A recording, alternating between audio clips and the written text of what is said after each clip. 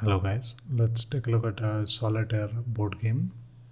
You place all the pieces except in the middle.